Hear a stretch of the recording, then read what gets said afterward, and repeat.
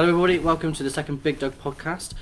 We are going to be talking about YouTube and content today. We've got Charlie here, Charlie DIYte from his YouTube channel, and we're going to be talking about the power of content and how people can really use and influence that to make a big difference. Welcome, thank you very much for joining us, Charlie. Good to be here, Luke. Good to be here. So Charlie, just talk to us a bit about who you are, what you do.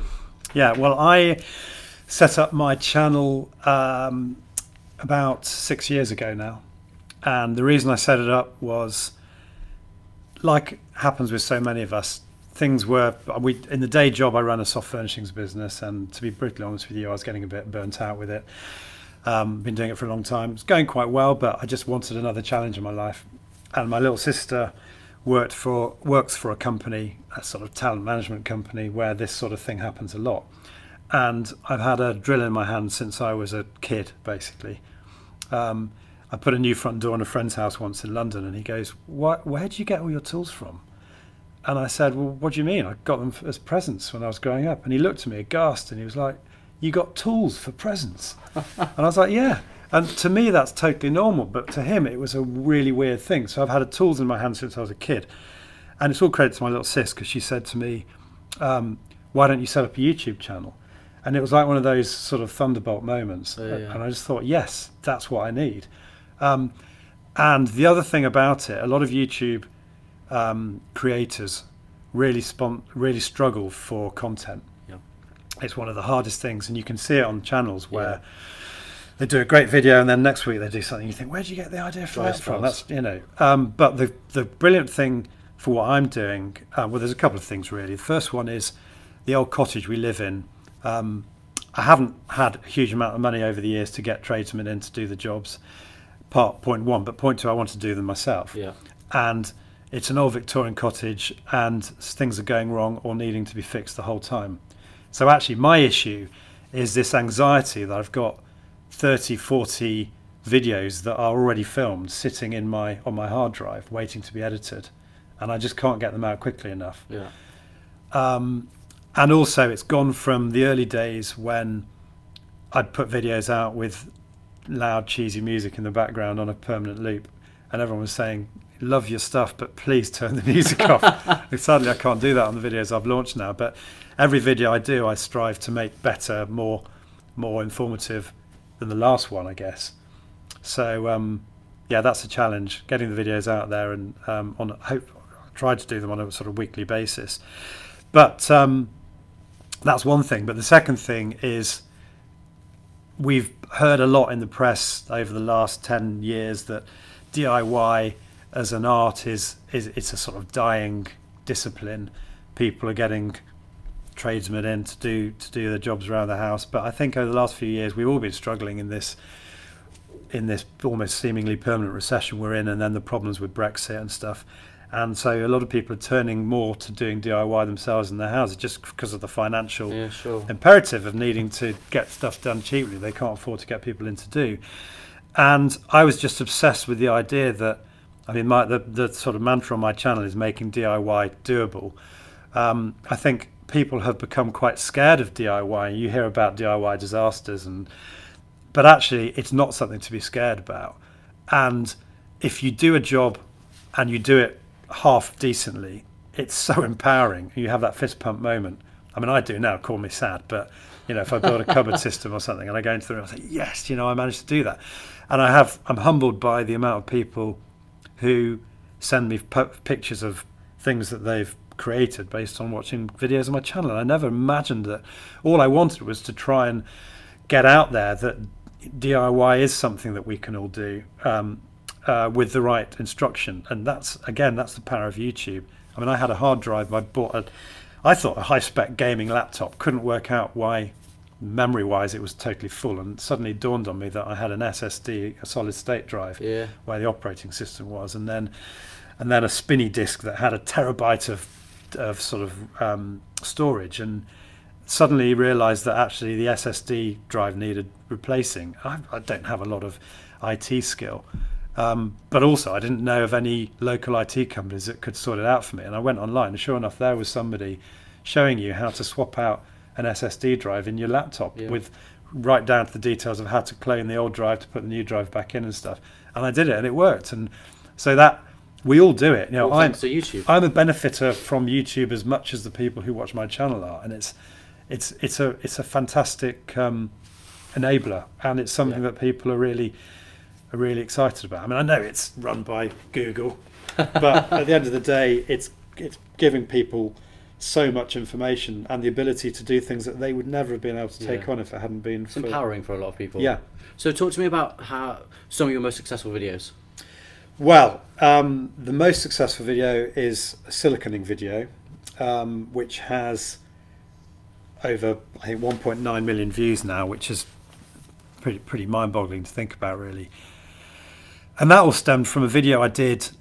I did a siliconing video just on a pedestal wash basin unit in our bathroom that I made, and it was a fairly straightforward thing with a sheet of granite, a sheet of marble, and then a little back stand, and it was a very simple thing to silicon. And I did it the way I often do it, but I had a very basic forming tool.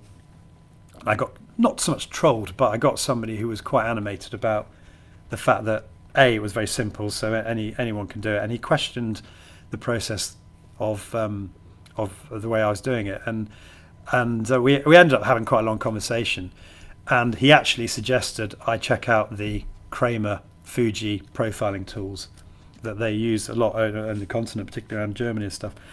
So I did a video on that. I said to him, right, I don't agree with you. I'm going to do a video. I'm going to prove you wrong. And I've got a hand glazed Marlborough tile bathroom shower area that I'm doing soon, and there isn't a more difficult surface to silicon than that. So I'm going to do it with my technique, and I'm going to send you a copy of the video. And I did it, and he never replied. And then 1.9 million views later. 1.9 million views later. So there's that one, and there's a knife sharpening video I did, which I watched last night. Which you watched last night. It was fascinating. But I mean, the reason I did that was because, again, nobody knows. It's really difficult to sharpen your knives well, and there are these terrible kits on Amazon that you draw your knife across, and you can see the shards of metal falling on the table. So by 6 months later, you've got no knife left. So I wanted to find the holy grail, a professional knife system that anyone can use, that can give you a professional grade sort of edge on your knife, and that was the video on the Lansky system, which is great because I mean I love cooking. I've got global knives, which are lovely, expensive, yes, and you don't want to trash those on a. And you can and they're going to lose their sharpness, but you don't want to ruin what is effectively a £98 knife, by buying, quite frankly, an awful knife sharpener on Amazon for $2.99. Exactly. You know? Exactly. And it's like everything. You can use a sharpening stone, but you need a bit of skill and expertise and you need a lot of practice on those. And we haven't got that in our lives. You know, you want to sharpen these. You want to sharpen quickly and move on because our lives are so full of everything we're having to do. So it's not perfect. It's a bit of a faff to set up, and it doesn't work so well on longer knives. It's more built really for your sort of outdoor adventurers and people with their pocket knives and stuff. But that's been an interesting one. So for everybody listening, why would they go on your channel? What is it that you kind of would help them with? I think what people like about my channel is I'm just like them. I'm a DIYer. I don't blind people with sophisticated tools. I use a sort of middle of the range Ryobi brand power tool, which the tool snobs out there give me criticism for sometimes, but you know, they are just that. They're tool snobs. It's a great system, and it's accessible for DIYs. We all want value for money tools that are going to do the job for us. Yes, a Milwaukee or a DIYte power tool is going to take a lot of grief 7 days a week, but we're not using these things 7 days a week. We're doing our DIY at the weekend. So my channel, I think, appeals to people who want a DIY approach. I haven't got a sophisticated workshop. If I'm making something, if I'm doing some carpentry, I'll pull out the folding workbench I made, stick it outside the garage next to the cars, and away we go. And that, I think that's what everyone else does. And whether it's building a cupboard door, a wardrobe door, without having to use sophisticated mortise and tenons and things like that, I think people find really, really exciting, because they realise actually, and that's the power of YouTube. The amount of people who have said to me, I've watched your video and I've thought, do you know what, I can do that. And the thing about YouTube is you watch a video and you either decide, no, that's not, I haven't quite got the skill set or the tools to do that, or to hell with this. If I buy that power tool, or if I do what Charlie's just told me to do, I reckon I can pull this off. Yeah. And the really humbling thing is the amount of people who've sent photographs of cupboards, wardrobes, things they've built based on videos that I've put out there. And I put the videos out there, I think, to try and get some traffic and to try and get my name out there, as to try and get interesting content out there and to show people that things could be done. But it's mind-blowing to actually see people using those videos and creating stuff, and it's humbling as well, actually. So I suppose, so that's the answer to your question. I think people will find on my channel just another DIYer like themselves, who maybe has a bit more experience than they do. But don't forget, when I moved into my first house when I was 22, 23 years old, I was quite good at carpentry, but that was it. All the other stuff I've done, like installing Velux windows, rebuilding dormer windows, building fences, insulating internal walls in the house, using sort of adhesives, cement, mortar, all sorts of different systems depending on the project I'm doing. I've just learnt that. So I would say learnt it by watching others. Learnt it by watching others. And I was saying to one of your colleagues earlier on, the best way to learn is to, when you buy your first place or you move into your first apartment, the best way to start to grow your skill set is to get on and to do stuff. And you've got to do the research. The other thing I say on my videos is research before you start. I find the power of the subconscious is amazing. You can start reading about something, you forget about it. You pick up a bit more, a couple of weeks later, you forget about it. By the time you're ready to do the job, you've learned a huge amount that you don't actually appreciate. But the other thing is, if you do need to get a builder in, or you get a mate in, like one of your colleagues who's getting a mate in this weekend to help them with some roofing, watch what they're doing, tail them, carry their tools for them, help mix their cement like I did with my old builder mate Roger in London, who taught me pretty much everything I've learned. Because that way you'll remember what they've taught you, and it gives you the skills to do it yourself. Empowerment, skills, and a healthy bank balance. I'm not spending out for all the well, that's all it. the Yeah, but put research in there, of because that's so important. And the other thing is, you do your point about empowerment. There's something really healthy about DIY. You get a job done. I mean, firstly, it's healthy actually doing the work at the weekend. It gets you off the couch, gets you doing something constructive. But when you've built that thing, whatever it is, and you can have a little fist pump. I'm a bit of a sado. I even fist pump when I've built things myself now. But it's just that epic moment where you just think, fine. I did that. And not only that, this is just the start of my journey, because if I can do that, think what else I can do. Absolutely. And then you get all the friends around for dinner and show them what you built. Exactly. And then your friends are in awe of it and think, wow. So that's it. And it's been a great journey for me, and it's only really just started. I've got about 130 videos out there, and it's nothing like what I mean, I'm humbled. I've got so many subscribers for the number of videos I've got. It's good content. That's why people follow you, because it's good content. I guess, apart from the early stuff where I've got the music on a constant loop, which I'm really embarrassed about now. But you live and learn, you've got to start somewhere. So where can everybody find you? They can find me on YouTube if they Google Charlie DIYte, and that's DIYte. And they can also find me on Facebook, Instagram and Twitter. But I'm going to be brutally honest with you, there aren't enough hours in the day. From YouTube. Right, there you go. My phone, Siri. Google's now trying to jump in on the podcast. If I'm going to be brutally honest, at the moment YouTube is my thing.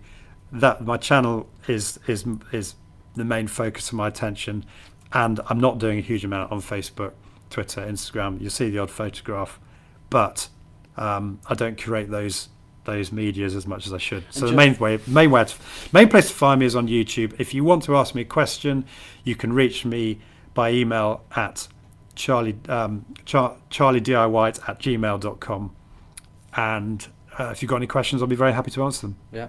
I'm just going to jump in really quickly, which is a really interesting point that you've made. If you're a small business owner, or you're somebody that's looking to replicate what Charlie's doing, actually there is this misconception that you need to be everywhere and you need to be on all social media channels. Actually, what you should do is focus on doing one really well as opposed to all of them really badly. I think that's right. Everyone thinks I need to be on Facebook, I need to be on Twitter, I need to be on Instagram, I need to be on Snapchat, TikTok, YouTube. Actually, pick your channel depending on what you want to do and do that well. Because people will find you. That's it. That's it. And find it. Pick the channel to suit. Pick the media to suit what it is you're wanting to do. Whether you only have the time to, like a lot of Instagrammers do, they post a video a day, but it's a quick sort of stream of consciousness, sort of selfie type sort of format, as opposed to YouTubers who are often seen more as, I don't know, entrepreneur. The thing about YouTube is putting out a video takes a bit longer. You've got to do the editing. And not to underestimate how long it takes to create that content, edit it and get it out. I would say if you're thinking of setting up a YouTube channel, fundamental thing is there are a lot of YouTube creators out there who specifically target, there are a lot of content producers who are specifically targeting YouTube creators. And they've got some fabulous stuff out there that tells you where to start, how to get started, the sort of kit you need to buy. You don't need to buy expensive kit either, actually. I started with a JVC camcorder I bought on Amazon, I think. It might have even been secondhand. And I recently upgraded to another Panasonic camcorder, which cost a few £100. But the main thing is concentrate on the content. The content is key to this, and try and make your videos as polished as you can, really, based on what you've learned from what other people are doing. And as engaged. But don't worry too much about how they are, because if you look at my original videos, they're pretty embarrassing, if I'm going to be honest, particularly with the music. So, and that hasn't done me that hasn't sort of harmed my channel too much. He says 122,000 subscribers later. That's it. So just get on with it, have a bit of fun, get out there, get started, and see where it takes you. Fab. Well, thank you for coming in, Charlie. And if you want to check him out, it's Charlie DIYte on YouTube, and hopefully you'll get some real good inspiration from his videos. Yeah, thank you. Nice to have a chat. Cool. Here's to the next one, guys. Have a good day. Thank you.